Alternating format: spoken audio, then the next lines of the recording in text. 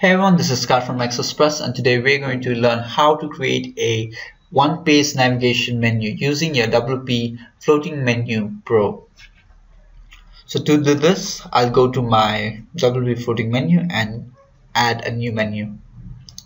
I want this to be called One Page Menu Example,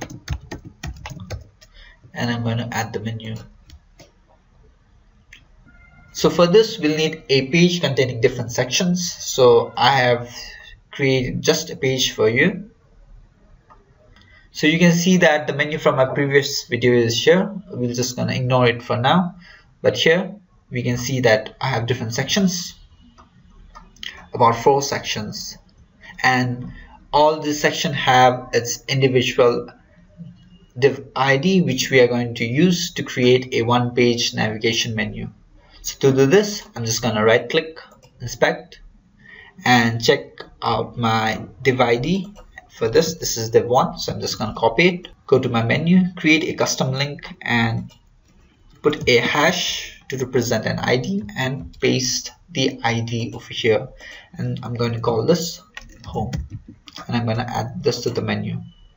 Similarly, the second section I have has the ID of div 2, so I'm going to copy this,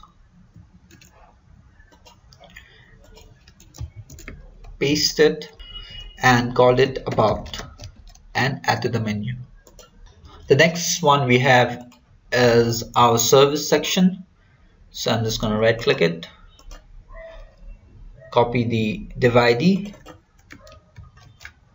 go back to my menu, put a hash, paste, and call it service, and add to the menu.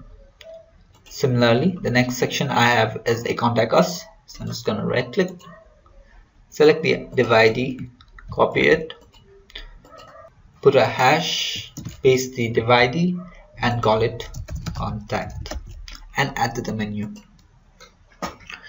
So I'm going to go to my home, copy this, paste it, so tooltip,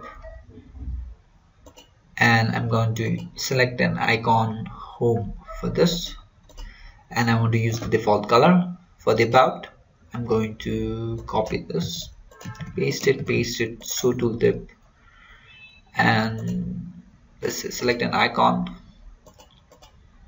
Similarly for service, copy it, paste it, so tooltip title, select icon. For my contact, just gonna copy this, paste it, so tooltip, select icon. I'm gonna choose an envelope, which is here, and gonna save this menu settings.